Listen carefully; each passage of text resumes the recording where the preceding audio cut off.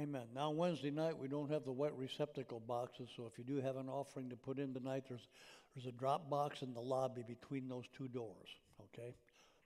But they have to purify those things for every Sunday, and so they're taking care of that, so that's why they're not back there tonight. And let me encourage you, if you're watching online now, I know we want you to be safe, and we want you to know you can come to the worship services on Sunday at 9 and 11 and be totally safe and do distancing like we're supposed to. If you come on Sunday, the row in front of you and the row behind you will be unoccupied. And then we have 3 seats in between you and the next person. Of course, a family group can sit together. And we are very, very careful. And we don't want anyone to get sick. But don't let the enemy put fear in your heart. One of the lies of the enemy, I've learned in 60 years of ministry, once you get out of the habit of church attendance, the enemy will do everything he can to prevent you from going back again. He doesn't like it when the people of God get together and the Spirit of God is moving and people come in and need the Lord and get set free and get delivered. And so don't let the enemy cheat you out of the blessing of God. Again, the book of Hebrews gives us a warning. It says, stop forsaking the assembling of yourselves together as the manner of some is, and that much more as you see the day approaching. Now, if you don't feel comfortable, of course, stay home and watch, but don't let the enemy put fear into your heart, okay?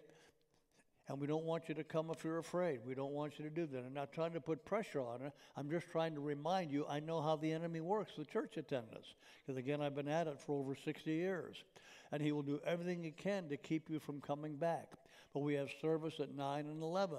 And the rows that are empty for the early service are the ones we use for the second service. So the ones that are occupied in the first service will be empty. And so you'll be perfectly safe and everything is clean. And you can wear your mask in and you can wear your mask on the way out. And we have plenty of things to cleanse your hands and all kinds of stuff if you want them. So don't let the enemy cheat you out of coming together if you feel you want to come. And again, 9 o'clock and 11, we will be here. And I want to remind you, on Wednesday night, we are having the youth service now, too, on Wednesday nights. And so they're in the gym across the street while the adults are in here. And with the children, we don't have children's service because you can't keep them apart. and they mix. And so we don't have the children's services yet. And we're just waiting to see what's ahead. But God's in control. This didn't take him by surprise. He's not wringing his hands and getting all nervous about it or frustrated. As a matter of fact, I did something tonight I'd never done before. I looked in the mirror and saw me with a mask on. Thought, who's that grotesque-looking creature there? And I didn't recognize me. But it's a time we live in, but God's still the same yesterday, today, and forever. And he's really faithful. We do appreciate your faithfulness in giving. I learned many years ago as a young Christian that you can't outgive God. It's just absolutely impossible. I know you've all heard the story about the raise I got when I started being faithful with tithing. But there was another time when our friend Ernie Jones was going to the mission field for the first time. And he was going to India as a missionary, and we were attending Eastside Assembly of God in Springfield, Missouri. And they were trying to raise part of his budget that night, and the Lord spoke to me and said, make a pledge. Well, we weren't making much money at all. The GI Bill, I think, paid me $127 a month at that time. And my wife was working at the Gospel Publishing House in the missions department, and she wasn't making much money when she was working there. And God said to make a pledge, and I turned over to tell Jean, and she was way ahead of me. She had the same amount and everything, way before I ever thought of it. And then the Lord said, stand up and do it publicly. And I said, but God, your word says don't let their left hand know what your right hand's doing. And he said, they're not your left hand. Get up. So I got up and made the pledge publicly, and because everybody knew we were students, other people started doing the same thing, and his whole missionary budget was met in one night, just because of a step of faith. Now, again, we knew we were going to pay our pledge because sometimes we lived on popcorn, and we thought we could do that again, too. We'd done that sometimes in college, and we lived on popcorn for 3 weeks one time, and it didn't hurt us at all. It didn't hurt us at all. We get to my home church in Detroit. That summer, we were going to stay with my mother in Detroit and her mother in Akron, Ohio. And we were going to spend our summer up there and then go back to college again in Springfield. And I went to my home church in Detroit, and Brother Burnham, that was in his 80s, walked up and said, "You come and take me grocery shopping tomorrow." I said, "Yes, sir. Yes, sir." So he went and took Brother Burnham grocery shopping, and we get back to his house. And he said, "George," he said, "you know, my wife's gone home to be with the Lord, and I don't have any children." And he said, "I get 3 retirement checks. And the Lord told me, as long as you're in college, you are to get my Ford Motor Company retirement check." I got that check. I actually received that check to finish my bachelor's and my first master's degree. And then God took Brother Burnham home. You can't outgive God. He may not give it back next Tuesday, but the main thing that I like is Luke 16 says he adds the true riches.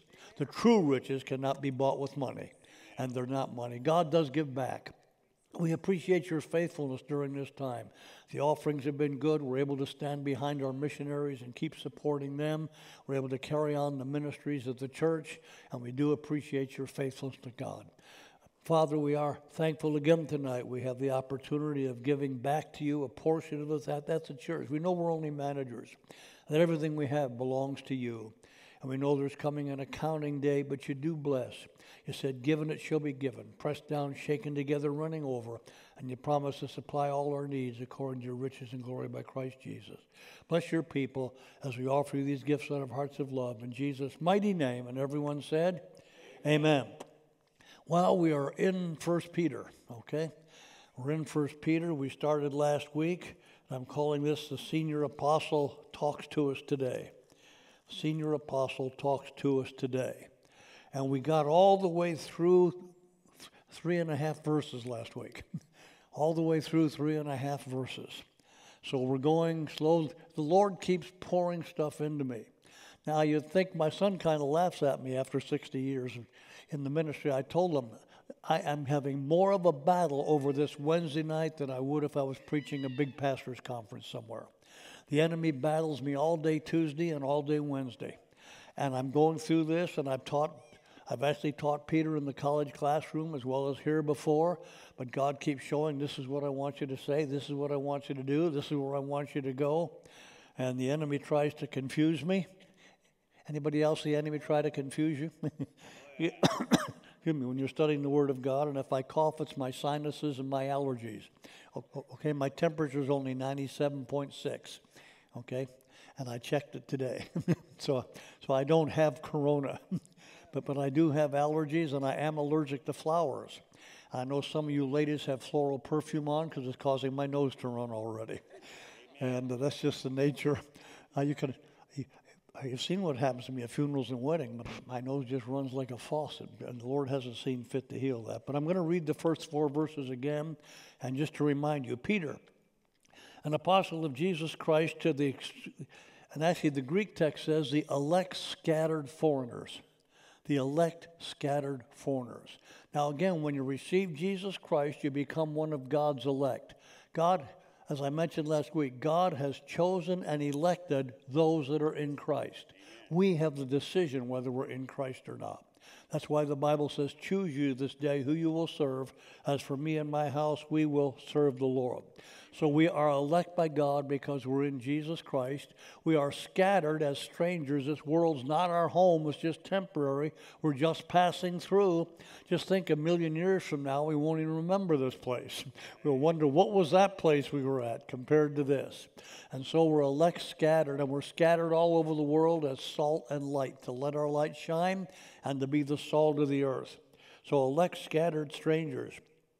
I says scattered throughout Pontia, Galatia, Cappadocia, Asia, and Bithynia. Those are all Roman provinces.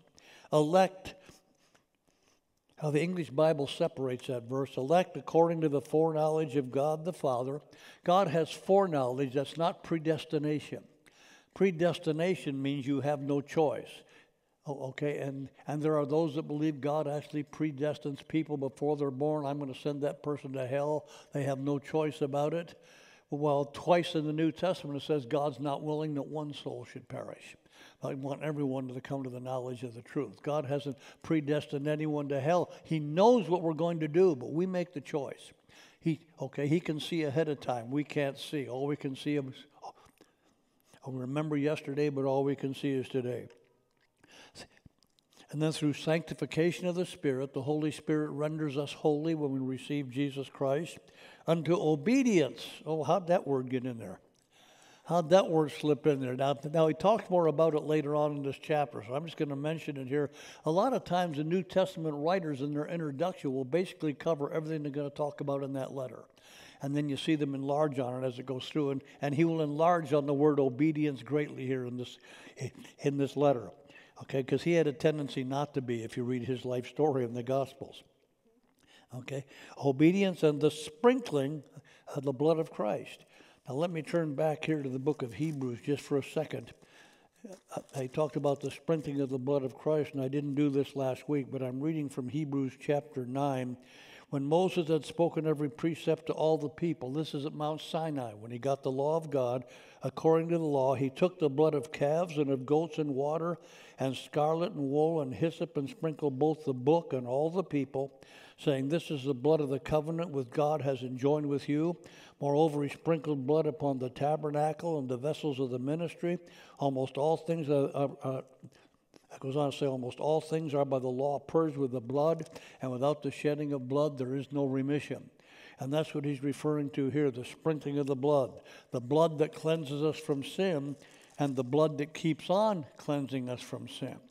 You know, 1 John says, if we're walking in the light as he himself is in the light, we have fellowship one with another, and the blood of Jesus Christ, his Son, keeps on cleansing us from all sin. Now, he doesn't say you can live any way you want to. He says if we're walking in the light. In other words, if you make up your mind to serve God and doing your best to serve him,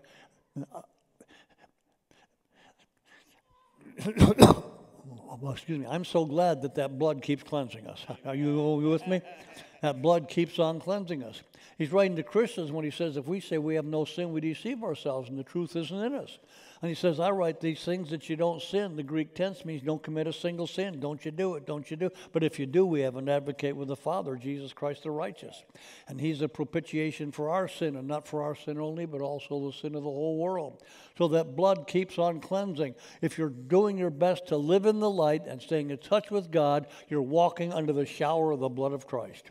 It continually cleanses us. Now you notice he says if we're walking in the light, meaning if we walk in the light, we still need the blood to cleanse us because God's not finished with us yet. Okay, according as his divine power has given unto us all things that... Whoops, I'm reading the wrong page here. Let me go back here. Okay. He says, sanctification of the Spirit and obedience and the sprinkling of the blood of Jesus Christ, unto you grace and peace be multiplied. Blessed be the God and Father of our Lord Jesus Christ, who according to his abundant mercy has begotten us again, meaning we've been born again, into a living hope. Well, why? The living hope of the resurrection is Jesus, because he's alive, all right? By the resurrection of Jesus Christ from the dead, to an inheritance, incorruptible and undefiled, that fades not away, reserved in heaven for you. How many are glad you have an inheritance tonight? That's as far as we got last week. Okay, and he indicates our inheritance is guarded by an army. That's the meaning of the word. No one can break into the heavenly vault and steal your inheritance. Now, the government might break into your bank account and take it, okay, someday. As a matter of fact, that will happen someday. But after the church is gone, and when the Antichrist comes on the scene and takes over the world, but some people will try to do it ahead of time. But he says you have an inheritance that's guarded by an army. But then he says, for you who are kept by the power of God through faith unto salvation, ready to be revealed at the last time. We are kept by the power of God. You make up your mind to serve God. There's no power in heaven or hell can take you out of God's hand. If you make up your mind, the only one that can take you out is you yourself. No one else can do it. Paul says, I know whom I believed, and I'm persuaded he's able to keep my deposit against that day. Okay, and let me read from the book of Jude. In the book of Jude, that little one-chapter book, that little one-page book, the last 5 verses say this. He goes on to say, but you, beloved, building up yourselves in your most holy faith, praying in the Holy Spirit, keep yourself in the love of God, looking for the mercy of our Lord Jesus Christ unto eternal life. And of some have compassion, making a difference, and others with fear, pulling them out of the fire. And that's even though you hate the garment spotted by the flesh. Now unto him that is able to keep you from falling, and to present you faultless before the presence of his glory with exceeding joy, to the only wise God our Savior be glory and majesty and dominion and power, both now and forever. He is able to keep us today. Can you say amen? You don't have to walk around, oops, I might slip off the tightrope and backslide. No, he's able to keep us by his power as long as we are willing to be kept. And that's the big issue. Okay, that's the big issue. Okay, now let's get back to what he said. We are kept by the power of God through faith. Now, I know there are those teaching, well, once you're saved, once you've been to an altar and received Jesus Christ, you're a child of God, and no matter what you do, you're still saved, you're still going to heaven. It's actually going to happen to you, okay? You're going to be preserved. Let's go over to 1 Corinthians chapter 9. 1 Corinthians chapter 9. Now this is a rather lengthy discussion here in 1 Corinthians. And this is one of those places where the chapter division is in the wrong place. I hate the chapter divisions in the Bible. That's why I tell you, when you read the Bible, just read it. Ignore the chapter divisions in the verses. Just read it. And a lot of people like to pull a verse out, okay, and ignore the context. But the context here starts in verse 24 of chapter 9. Don't you know that they which run in a race all run, but one receives the prize, the gold medal we'd say today. And one receives the prize. Keep running so you may obtain. Every man that strives for the gains, he's actually talking about the Olympic Games, is self-controlled in all things. Now, they do it to obtain a corruptible crown. That was the laurel wreath in those days, but we an incorruptible crown. I, therefore, keep running.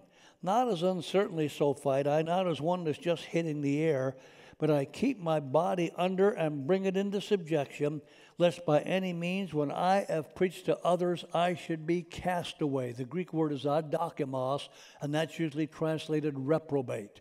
This is the Apostle Paul talking about himself. And if you read this preconceived theological theories, Paul is saying I can be disqualified for heaven if I don't keep my body under control. Let's keep reading. Moreover, brothers, now he gives an illustration. I don't want you to be ignorant how our fathers, now he's talking about the Jews in the Old Testament.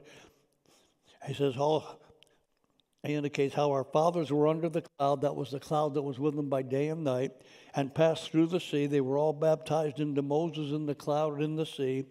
They all drank of the same spiritual drink, for they drank of the spiritual rock that followed them, and that rock was Christ. Now that's an analogy. And a lot of the Jewish rabbis believe the rock that Moses got the water on, they actually believe that rock followed them through the desert. I think it's more logical they made canals as they went along and the water followed them. But he's using their analogy. But with many of them, God was not well pleased. They were overthrown in the desert. In other words, they started out for Canaan, they didn't make it. Now notice what he said. These things are our examples. Why, Paul? To the intent that we should not lust after evil things as they lusted. That's from number 11. We're sick and tired of the manna. How many of you got sick and tired of the manna? And many of you know what the word manna means. It means, what is it? What is it? That's what they said the first day when they saw it. Manna. They ate manna for 40 years. Okay? I mentioned before, my wife used to fix casseroles, put all the leftover food when we weren't making much money, and we had 2 kids to feed at the time. And I'd sit down at the table and look at that casserole and say, manna, manna, manna. What is it? What is it? But I ate it anyway. Okay? And then he said, don't be idolaters, as were some of them. As it's written, the people sat down to eat, drink, and rose up to play. That's from the book of Exodus, chapter 32. Moses is up getting the 10 Commandments. God's writing them in the stone, and the people downstairs are worshiping a golden calf that Aaron made. They said, give us a God we can see. We don't know what's happened to this Moses. And so he made the golden calf, and when Moses got down, he was so angry. It says the people rose up to play. In plain English, they were having a sexual time. That's the meaning of the word, okay, in plain English. And Moses on the way down saw the golden calf, and he had the tablets with the 10 Commandments in his hand. He's the only man in all of history broke all 10 Commandments at once, smashed them on the ground. And he comes there and say, what have you done? He said, well, I threw the gold in the fire. Out came the calf. You know, read it for yourself. And that's after the Bible has already said he fashioned the calf. So he tried to make an excuse. And people sat down, rose up to play. And then the next one is, neither let us commit fornication as some of them also committed. Now, what's he talking about? Numbers chapter 25. Numbers chapter 25, the first 5 verses. And Israel abode in Shittim, and the people began to commit whoredom with the daughters of Moab. Now, what does it mean? It goes on to say, they called the people unto the sacrifices of their gods, and the people did eat and bowed down to their gods. And Israel joined himself unto Baal Peor, and the anger of the Lord was kindled against Israel. And the Lord said unto Moses, take the heads of all the people and hang them before the Lord against the sun, and the fierce anger of the Lord may be turned away from Israel. And Moses said to the judges of Israel, kill every one of his men that's joined to Baal Peor. The women of Moab led them into idolatry. God said, I am going to eliminate Moab off the face of the earth. Now, I have heard preachers back 40 years ago, 50 years ago, in other parts of the country say, well, the Bible teaches racial segregation right there. Get rid of the Moabites. Don't have anything to do with the Moabites. Okay? What did God say about the city of Jericho? He said, destroy it. Don't keep anyone alive out of Jericho. It's the accursed thing. And you read the family tree of Jesus in Matthew's gospel, there are 5 women mentioned. One, the Virgin Mary. None of the others are Israelites. Not one of the ancestresses of Jesus named in Matthew 1 are Israelites. He mentions Bathsheba, the daughter of Sheba, she that had been the wife of Uriah the Hittite. And he mentions Ruth the Moabitess. Even though Moabite was the accursed thing, Ruth had confidence in the God of Israel. And then what about Jericho? Rahab, the prostitute of Jericho, is mentioned as an ancestor of Jesus Christ, as is Tamar the Canaanitess. Well, it is God teaching spiritual segregation. Don't marry somebody that doesn't believe in Jesus Christ. That's what the Bible teaches. Spiritual segregation, not racial segregation. Racial segregation is an abomination. Can you say amen? Amen? Anything connected with it is. I better not get off on that. Okay, now, let's go back. Whoops. Let's go back to. We'll go back to 1 Corinthians now. Okay. Let me turn back here. I'm having to use a different Bible. My Bible has so many notes in it, I can't read the print. So I've got this other Bible that has nothing marked, so I got paper clips on there so I could. That's why I've been working on this for 2 days, okay, so I don't have to look. Okay, 1 Corinthians chapter 9 is where we are. Let me get back there. And that was verse 8. He goes on to say, neither let us commit fornication. Now, spiritual fornication is idolatry. Okay, it's idolatry. That's what Amos calls it. And some of them that committed, they fell in one day, 23,000 Israelites. Neither let us tempt Christ as some of them also tempted. This is from Numbers 21, and were destroyed of serpents. And then also in Numbers chapter 10, don't murmur as some of them murmured and were destroyed of the destroyer. Now all things happened unto them for examples. They are written for our admonition, upon whom the ends of the age are come. Wherefore let him that thinks he stands take heed lest he fall. There is no temptation taken you but such as is common to man. But God is faithful, who will not allow you to be tempted above what you're able, but will with the temptation make a way of escape that you may be able to do it. A Christian can never say, the devil made me do it. A Christian can never say, I couldn't stop doing that. Greater is he that's in you than he that's in the world. And he says, these are written for our admonition. Now, I have a lot of friends that say, well, you can't walk away from God. Then why are these warnings in the Bible if it can't happen? God doesn't waste his breath. Let's go over to Hebrews chapter 2. Hebrews chapter 2. The author, again, this is written to Jewish Christians that know the Old Testament. And by the way, Peter's written to those that knew the Old Testament well. He keeps referring to the Exodus and the events connected with it. Okay, Hebrews chapter 2. Therefore, we ought to give the more earnest heed to the things which we have heard, lest at any time we drift away from them. And the word is used of a boat drifting away from the dock. For if the word spoken by angels, that's the Sinai covenant, God gave to Moses through angels, and every transgression and disobedience received a just recompense of reward, how shall we escape? Okay, we, us Christians. How shall we escape if we neglect so great a salvation, which at the first began to be spoken by the Lord and was confirmed unto us by them that heard him? Now over to chapter 3 of the book of Hebrews. Verse 1, wherefore, holy brothers, sharers of the heavenly calling. Okay, now can you call a non-Christian a brother or sharer of the heavenly calling? No, only Christians, all right? Holy brothers, sharers of the heavenly calling. Then in verse 7, he starts saying this. Wherefore, the Holy Spirit says today, if you will hear his voice, don't harden your hearts as in the provocation and the day of transgression in the desert, where your fathers tempted me, proved me, and saw my works for 40 years.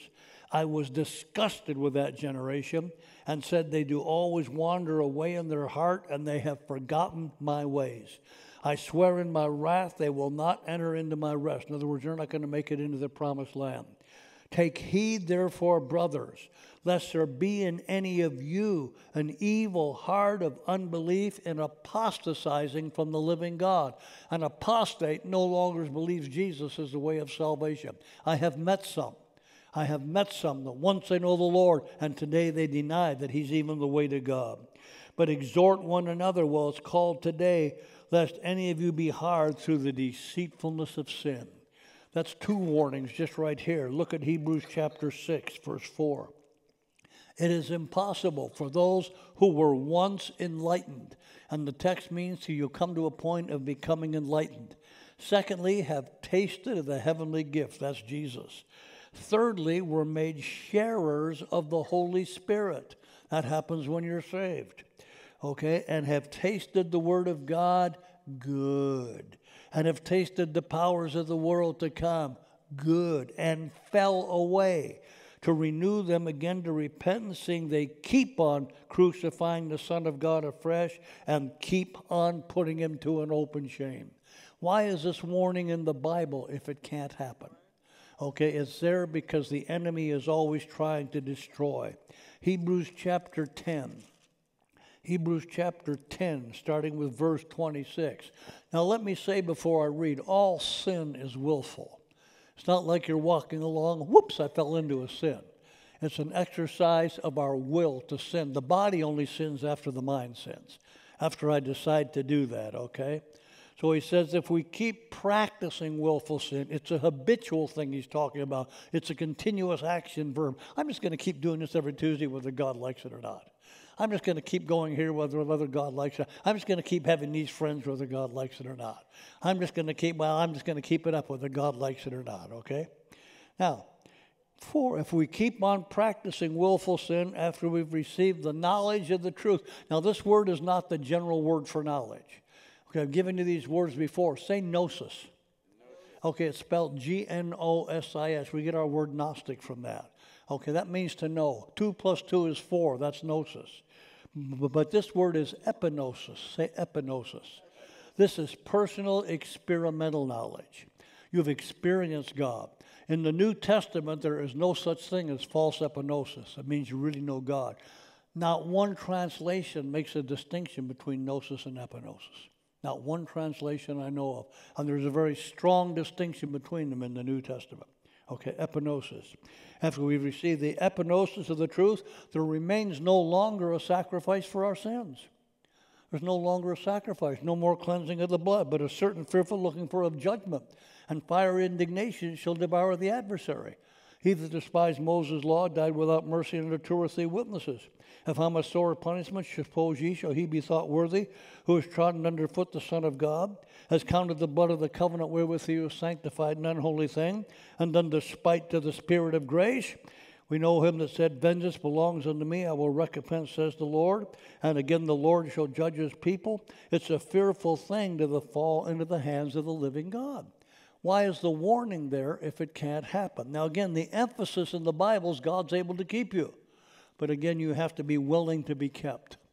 You have to be willing to be kept all the way through. Okay, now let's look at 2 Peter. Okay, I'm going to read one verse ahead of time in 2 Peter. It's actually chapter 2, beginning with the middle of the 19th verse. Well, I'm going to start at the beginning of the 19th verse. He's talking about false prophets, first of all. Well, they promise you liberty, they themselves are servants of corruption. For of what a man is overcome of, the same he is brought into bondage. For if after they have escaped the pollutions of the world through the epignosis here, the personal experimental knowledge of the Lord, our Lord and Savior Jesus Christ, they are again entangled therein and overcome.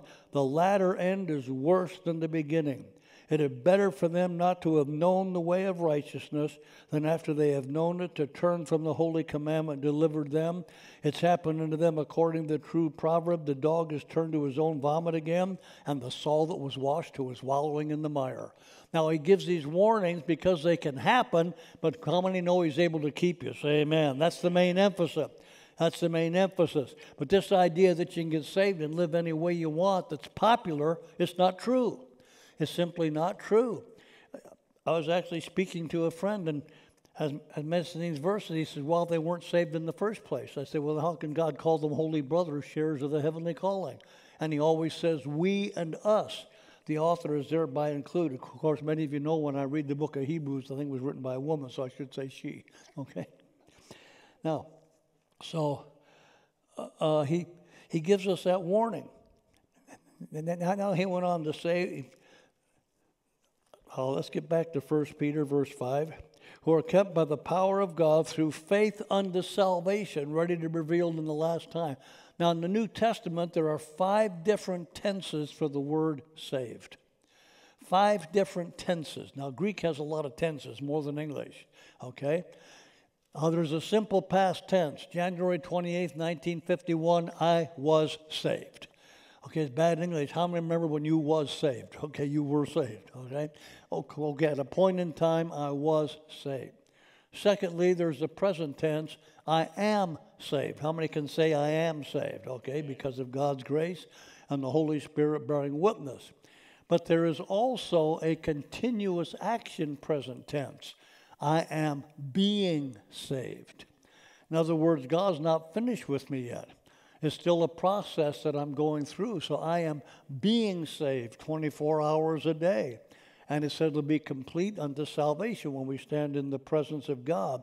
I am being saved, okay? And then there's the future tense. We will be saved when the rapture of the church takes place. And when we, when we stand in the presence of God. And then in Greek we have a perfect tense. And that's a present condition as a result of a previous action. Now, the best example of that is Ephesians chapter 2, where it says, our English Bible says, by grace you are saved through faith. The Greek text says, by faith you are having been saved through faith. But you translate it, I am saved. Why? Because of what happened previously, you are now saved. And if I say I'm standing here tonight, I am here. What tense is that in English? Present tense. But if I think I've been studying for 2 days at the dining room table, I live in a condo, so I don't have a lot of tables. I'm at the dining room table, and I got in my car, and I worked hard, and I drove over here, and I came into church, and I put on the microphone, and as a result of all that, I am here. That's the Greek present tense, and that's the Greek perfect tense. You are saved because of what's happened in the past. You met Jesus Christ, and He changed your life. When Jesus said on the cross, it is finished, tetelestai, it's the Greek perfect tense. meaning that goes all the way back to the Garden of Eden, where God said the seed of the woman's going to crush the head of the serpent, all the way through the prophecies of the Old Testament, the 333 that Jesus fulfilled, the bearing of man's sin on the cross of Calvary, when Jesus said, "It is finished, all that is done, it's over, it's through," and God ripped the veil of the temple in two to prove it. We now have access into the presence of God. So it's all done. It's all through. It's all over. So we are saved. We have been saved. We are being saved. We will be saved, okay, in all those different tenses. Now, this next verse isn't too popular.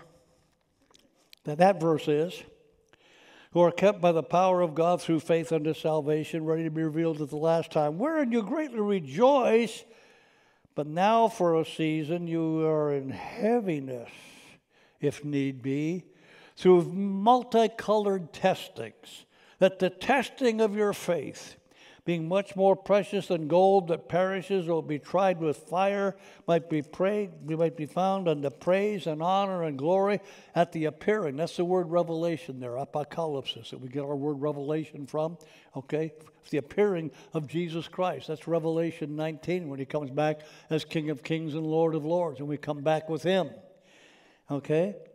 But the testing of your faith. God, what do you mean by testing? I watch television, and I know if you got faith, you're never going to have any trouble. Just listen to these evangelists. And beside that, you can be rich. Yeah, how many are all for that? How many found out it doesn't work that way? I remind them that the Bible in James says the poor are rich in faith. Oh, I wonder about that. Okay? Poor or rich in faith. As I've said, God doesn't have one gospel for Togo, West Africa, and another gospel for America. He has one gospel for fourth world countries and third world countries and first world countries. But let's go to James, first of all, chapter 1. James chapter, this is stuff the Lord's been just pounding me with for 2 days. As a Christian, you're going to go through some difficult times. So many are having a hard time with this right now. I mean, But also, are you aware that a lot of Christians are being killed around the world every day? The American media won't report it. You know, they won't tell you. We had one of our Assembly of God pastors murdered in Burkina Faso just 2 weeks ago. Why? Because he refused to become a Muslim. And Burkina Faso used to be a Christian nation. As a matter of fact, I got to preach here a number of years ago. It's in French West Africa. James, the servant of God and the Lord Jesus Christ, to the 12 tribes which are scattered. There's the word scattered again, okay, all over. My brothers, count it all joy when you fall into various testings. Now, the King James says temptation. No, the context shows it's testing. It's the Greek word peirazo that can either be tempted or can also mean testing, and the context determines the meaning of the word. Here he's talking about testing. Later on in the chapter, he uses it for temptation to sin. Knowing this, that the testing of your faith works endurance. Let endurance have its complete work, that you may be perfect and entire, lacking nothing. And then he says about when you're going through the test, if any of you lack wisdom, ask of God that gives to all men liberally, and he's not going to rebuke you, and it shall be given him. But ask in faith. Don't wave like a wave of the sea, driven with the wind and tossed. No, but ask in faith. Believe God, he will show you what he's trying to teach you. But you're going to go through a difficult time. And just to remind you, I want to remind you what Peter's going to say in his 4th chapter of the book we're looking at. Beloved, stop thinking it's strange concerning the fiery trial that's trying you, as though some strange thing happened to you. But rejoice, inasmuch you're a share of Christ's suffering, that when his glory shall be revealed, you'll be glad with exceeding great joy. Now, certainly, people like the Apostle Paul would never have a difficult time. They were so spiritual. Yeah, they were so spiritual. Let's go over to 1 Corinthians, okay? Let's go over to 1 Corinthians.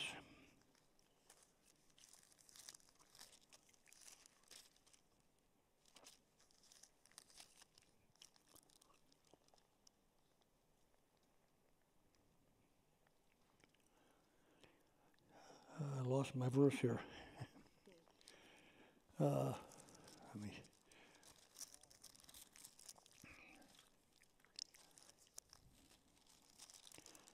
I can quote it, but I don't want to quote it. I want to read it because I'm not used to this Bible. My other one, I can't even turn the pages, and then I can't read it when I do. So,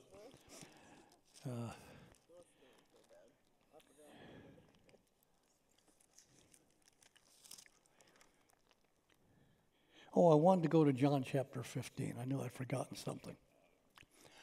John chapter 15, how can it be eternal life if we can walk away from it?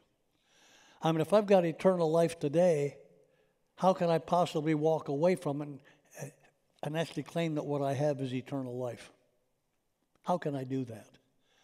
John chapter 15. That's where I wanted to go. Okay, I actually jumped ahead of myself. John chapter 15.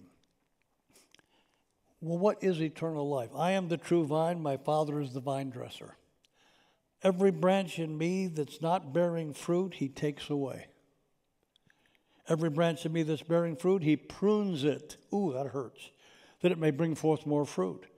Now you're clean through the word that I've spoken unto you. Keep remaining in me, and I in you. As the branch cannot bear fruit of itself unless it keep remaining in the vine, no more can you unless you keep remaining in me. I am the vine, you are the branches. He that remains in me, and I in him, the same brings forth much fruit. For without me you can do nothing. If a man does not keep remaining in me, he is cast forth as a branch and is withered, and men gather them and cast them into the fire, and they're burned. What is eternal life? The vine. We're just the branches. It is eternal life as long as you're abiding in Jesus. He's the one that gives us eternal life. It's not something that we own individually. Okay, as long as we're connected with him, we have that eternal life. I'm the way, the truth, and the life, and nobody comes to the Father but by me. Now, 2 Corinthians chapter 4 is what I wanted. 2 Corinthians chapter 4.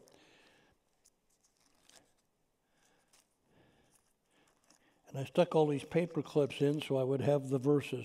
I'm going to read at length here. Okay, now here's the Apostle Paul, the easy time. The easy time he had serving God. I guess I shouldn't use these paper clips. Sticky notes. That's something new I'm doing, yeah. No, that wouldn't work for me either. Okay, now, we have this treasure in crock pots. Okay. I know the King James says earthen vessels. That's a crock pot. We have this treasure in crock pots that the excellency of the power may be of God and not of us. We're troubled on every side, yet not distressed. We're perplexed, but not in despair. We're persecuted, but not forsaken. We're knocked down, but not knocked out. Always bearing about in the body the dying of the Lord Jesus, that the life of Jesus might be made manifest in us. He's talking about these difficulties, which he calls later on in this chapter a light affliction. Now look at 2 Corinthians 11. His credentials for being an apostle. You know, I turn on the TV and this man's saying, well, what proves I'm a man of God? I've got 2 big mansions and I've got a yacht and I have an airplane, and that proves I'm spiritual. Well, let's hear what Paul's credentials are. Here, 2 Corinthians chapter 11, verse 23. Are they ministers of Christ? I speak as a fool. I am more. In labors more abundant, in stripes above measure, in prisons more frequent, in deaths often. Of the Jews 5 times received our 40 stripes except one, so 39 stripes. 3 times I was beaten with canes. Once I was stoned. 3 times I suffered shipwreck. A night and a day I bobbed up and down in the Mediterranean like a cork. I know that's not the King James Version. In journeyings often, in perils of water, in perils of robbers, in perils by my own countrymen, in perils by the heathen, in perils in the city, in perils in the desert, in perils in the sea, in perils among false brothers, in weariness and painfulness, in watching often, in hunger and thirst, in fasting often, in cold and nakedness. And beside these things that are without, there comes upon me daily the care of all the churches. Who is weak, and I am not weak? Who is offended, and I am not burned? If I must glory, I will glory in the things which mount my infirmities. Now that's his credentials for being a man of God. That's his credentials. We don't like tribulation. I know none of you are going to wake up tomorrow morning and say, God, put me through a test.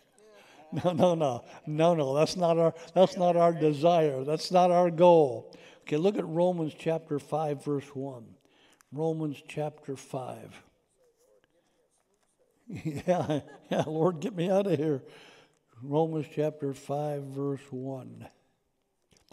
Therefore, having been justified by faith, let us keep having peace with God through our Lord Jesus Christ, by whom we have access by this faith into this grace wherein we stand, and rejoice in hope of the glory of God.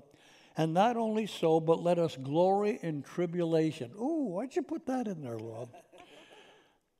Also, knowing that tribulation works endurance, and endurance works experience, and experience works hope. And again, hope in the Bible is not wishful thinking. Something's going to happen, we just don't see it yet. And hope makes not ashamed. Why? Because the love of God is shared, brought in our hearts by the Holy Spirit who is given to us. Okay? The Holy Spirit who is given to us. And so you go through those kind of difficulties, those kind of circumstances, those things you don't understand, but God has a purpose. God has a purpose. Let me turn over now to Hebrews chapter 12. Hebrews chapter 12. We go through these difficult times and we thought, God, what did I do wrong? How do I deserve this? Okay, Hebrews chapter 12, verse 3. Consider him who endured such contradiction of sinners against himself, lest ye be wearied and faint in your minds. You have not yet resisted unto blood, striving against sin. Have you forgotten the exhortation that speaks unto you as children? My son, don't despise the child training of the Lord. How many of you got child trained by your fathers? Oh, yes. And you hear Pastor George, he got child trained, although his sisters say he kind of overdoes that a bit. But he had 3 older sisters too. Okay?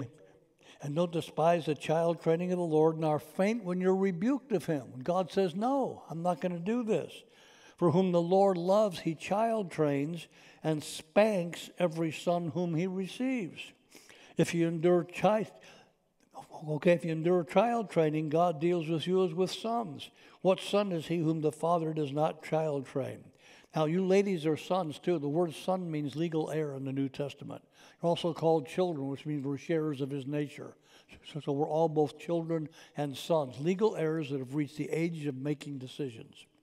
But if you be without child training, we're of all sharers, then you're illegitimate and not sons. Moreover, have we had fathers after our flesh who corrected us, and we gave them respect?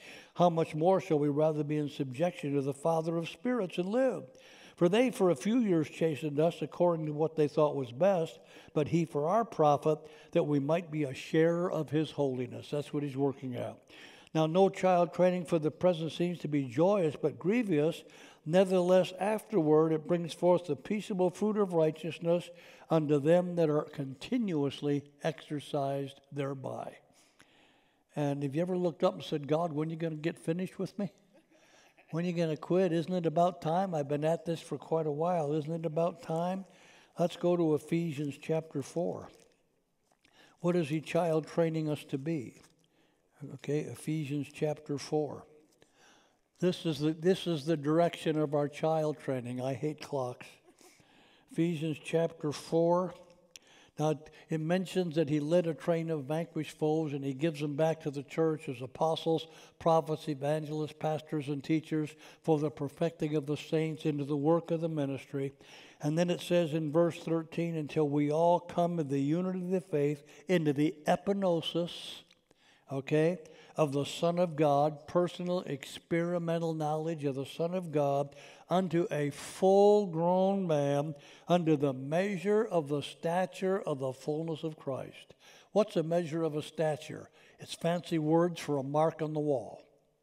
And the best illustration I've got, when I was a little boy growing up in Detroit, my mother would back me up against the wall on my birthday and draw a line. Georgie, 7 years old, Georgie, 8 years old, Georgie, 9 years old. And I'd wait till my dad, Big George, got home from work, and I'd back him up against the wall, and I'd look at his mark, and I'd look at my mark. He was 6 foot. I think someday I'm going to make it. Well, I made 5'11.5". But I had a long way to go. We have a mark on the wall. It's the measure of the stature of the fullness of Christ. The fullness. The Greek word is pleroma. If a balloon is full and you go, it's going to burst. That's pleroma, so full. Can't have anything else, okay? Now, measure the stature of Christ, that we henceforth be no more children, tossed to and fro and carried about by every wind of teaching. You know, if a little boy comes home and tells his sister, I heard a doggy say hello to a kitty cat, that's fine. However, if a 20-year-old man comes home and said, I hear a dog say hello to a kitty cat, you better pray for him. Okay, the measure of the stature, the difference between a man and a boy. A boy will believe what he's told. A man will examine the facts, okay, and check them out. And notice, by the sleight of men, and it actually says crooked dice-throwing men. False teaching comes from crooked dice throwers. Now, what's the difference between a crooked dice and a regular dice? What do you know about a crooked dice? You know what they're going to come before you throw the dice. You know what the conclusion is going to be. That's what false teaching does. It starts with a conclusion and goes and pulls Scripture totally out of context to prove it. That's where cults come from. Totally out of context. The Bible means what it means in that sentence, in that paragraph, in that context. And people pull it out and make it say what it doesn't say. That's how cults arise. The man that started Jehovah's Witnesses, Taz Russell, decided what he wanted to believe, then pulled a whole bunch of scriptures out of context to prove them. And that's why they study their scripture studies instead of the scripture. Okay, they say, open your Bible, read this chapter, then close it and don't read anymore. And so, but that's what they do. That's what they do. The unit of faith, they measure the stature of Christ. No more children. A lie in wait to speak in the truth and love may grow up into him in all things, which is the head, even Christ. So if you're going through a hard time, it's because God loves you. Ooh. Ooh, yeah. Okay. But he's testing us to produce gold. Let's look at Malachi. Okay, Malachi chapter 3. I'm skipping some of the things I had down because of the monster time up there. But let's go to the book of Malachi chapter 3. Malachi chapter 3 says this. He's actually talking about John the Baptist and then Jesus, okay? He said, behold, I'll send my messenger. He shall prepare the way before me. That'd be Jesus speaking. And the Lord whom you seek will suddenly come to his own temple. Even the messenger of the covenant whom you delight in. He shall come, says the Lord of hosts. I was talking about Jesus here. Who shall abide the day of his coming? Who shall stand when he appears? For he is like a refiner's fire and like fuller's soap. Oh. Now, he shall sit as a refiner and purifier of silver. He shall purify the sons of Levi and purge them as gold. He will purge them as gold and silver, that they may offer unto the Lord an offering of righteousness. He will sit as a refiner of silver. Now, years ago, they had an article in the Kansas City Star by a refiner of silver. And they asked him, how do you refine silver? He said, number one, I get the fire as hot as I can get it. And they said, well, how do you know when it's refined? He said, when I can see my image in it. Isn't that exactly what God's doing us? He's refining till he can see the image of Christ in us. By our nature, how's that define the fruit of the Spirit? Love, joy, peace, long-suffering, gentleness, goodness, faith, meekness, and self-control. So he's refining us. Okay, he's refining us to make us into that image. And he's actually accomplishing that. All right, let's get back to 1 Peter now, see what he says. 1 Peter. You're in heaviness through multicolored testings, that the testing of your faith be much more precious than gold that perishes or be tried with fire, but be found in the praise and honor and glory at the revelation of Jesus Christ, whom having not seen, you love. I've never seen him, have you? Now, I've seen visions, but I've never seen him. I I've only ever had one vision, but we haven't seen him, but you love him. Okay, you love him. Believing, you rejoice with joy unspeakable, indescribable is a good translation. You can't talk about it. What about the joy of the Lord? I was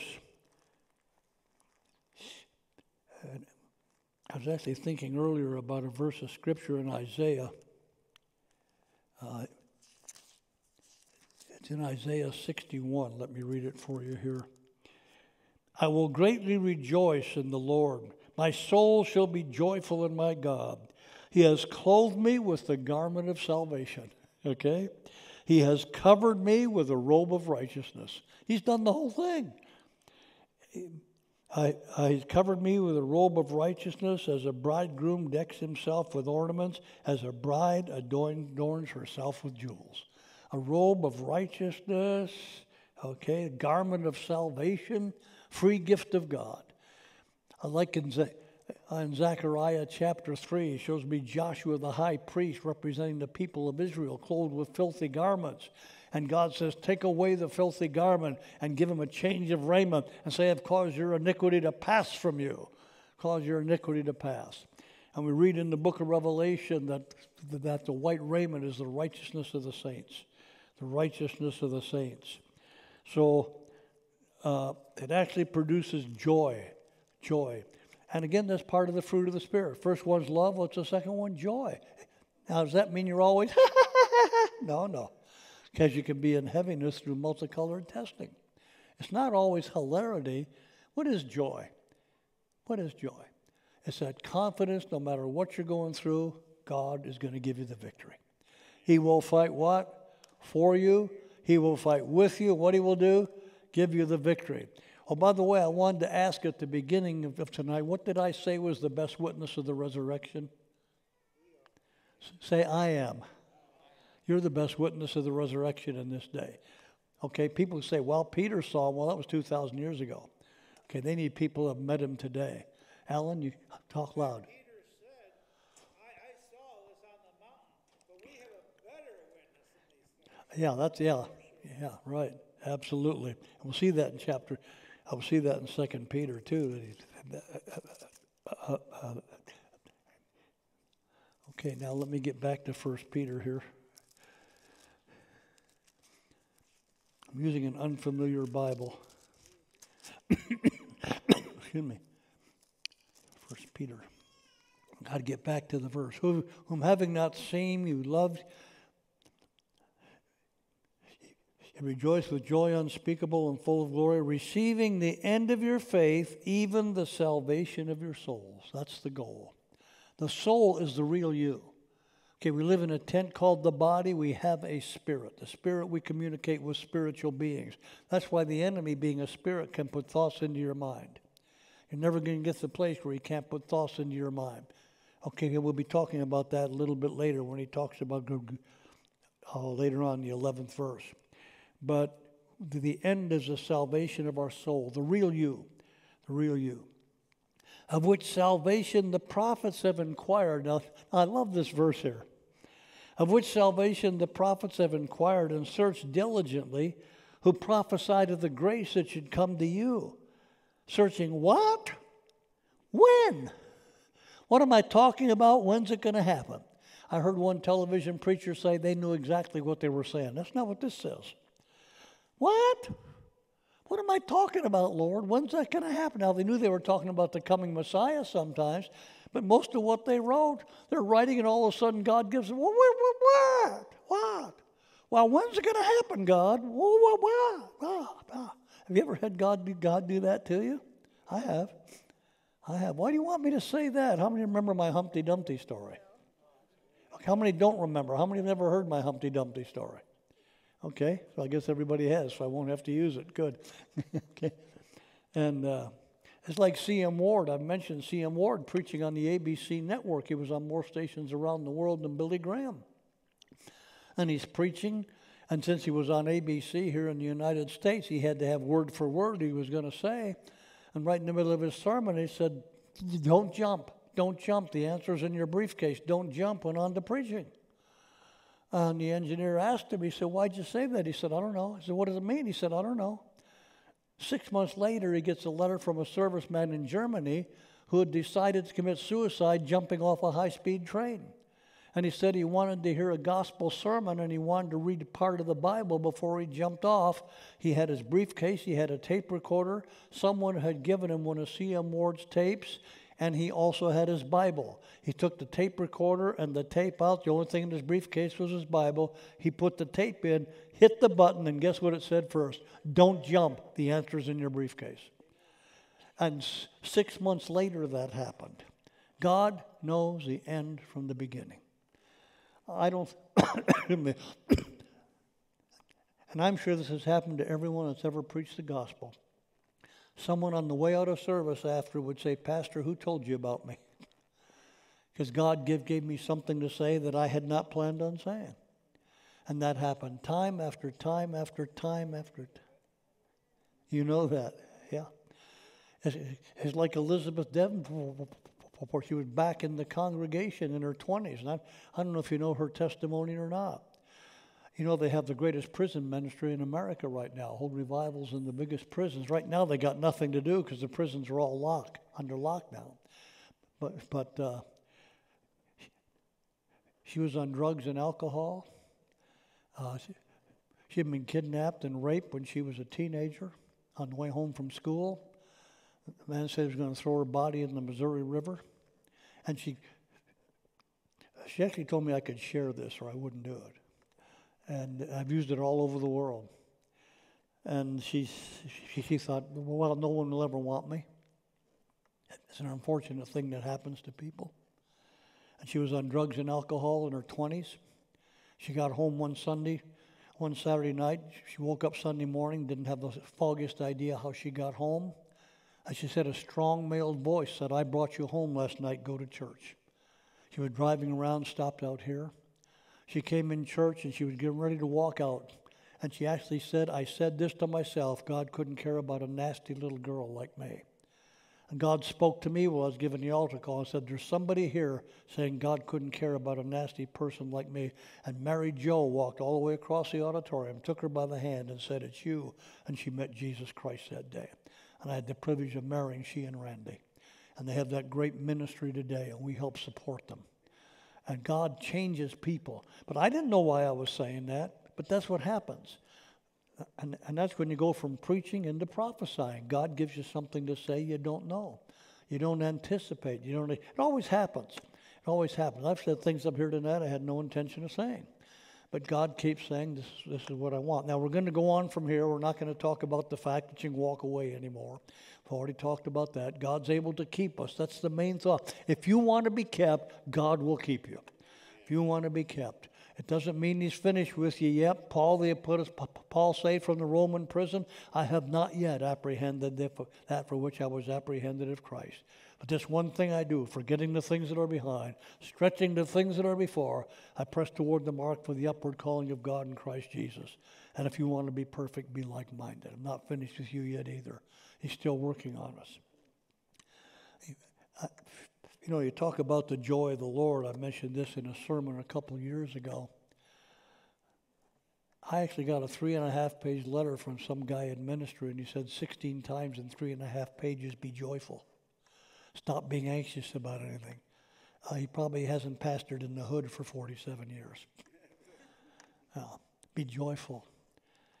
But who wrote that? That's the Apostle Paul in the book of Philippians.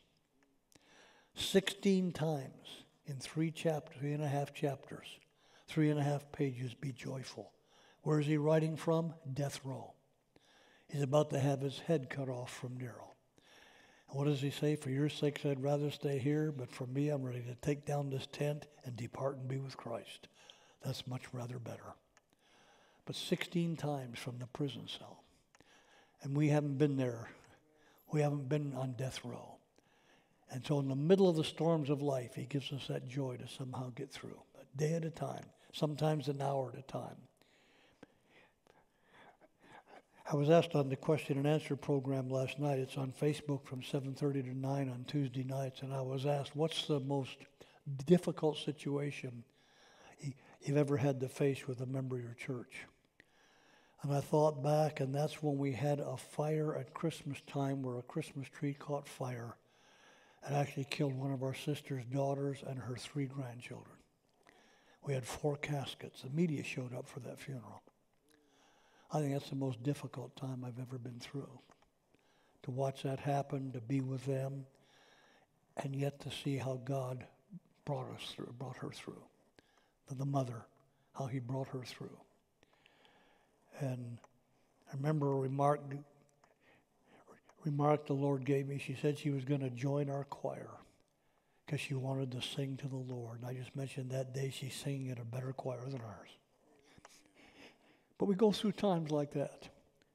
And I tried to tell them sometimes all you can do is hold people's hands and cry with them and let them know that you care. We don't have easy answers. We don't have easy answers. If you've been to one of my funerals, I always mention the first funeral I ever had. I was pastoring at Fristow, Missouri, a congregation of 54 people, population of the town 100. I was only 23 years old. And I thought, boy, I'm going to go over there and I'm going to pray such a prayer they're not going to know what hit them. I got back to that little stone parsonage that still sits on old Highway 65, and I told Gene, I don't belong in the ministry. I don't have any words that can take the place of a loved one. I don't have any prayer that can bring peace. That's not my job. That's his job. Amen.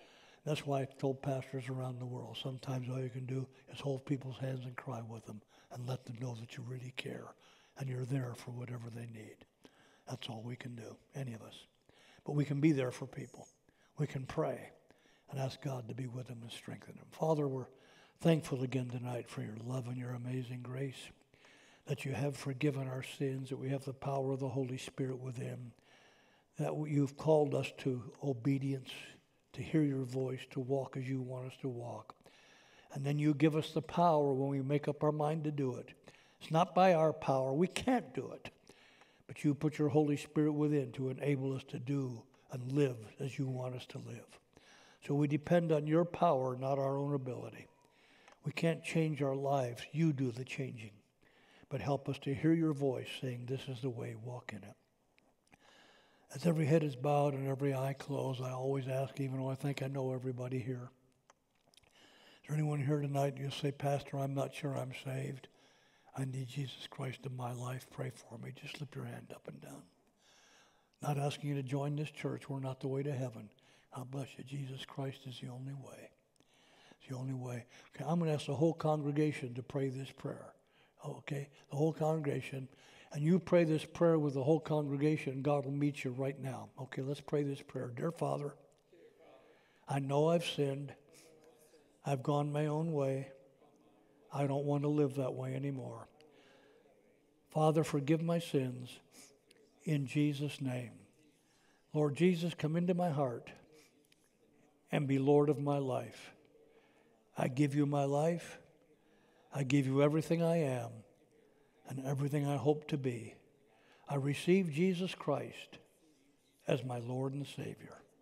Thank you for loving me. In Jesus' name, amen. And if you watching on the web prayed that prayer with us, I've actually led people in that prayer at funerals and seen lives changed. And he will change your life a day at a time and a moment at a time. And I want you all to repeat this. God loves me as if I'm the only one he ever had to love. I'm as important to God as any person who has ever lived. And if I'd have been the only one that sinned, Jesus would have died just for me. How many believe that tonight? Praise God. That's the truth.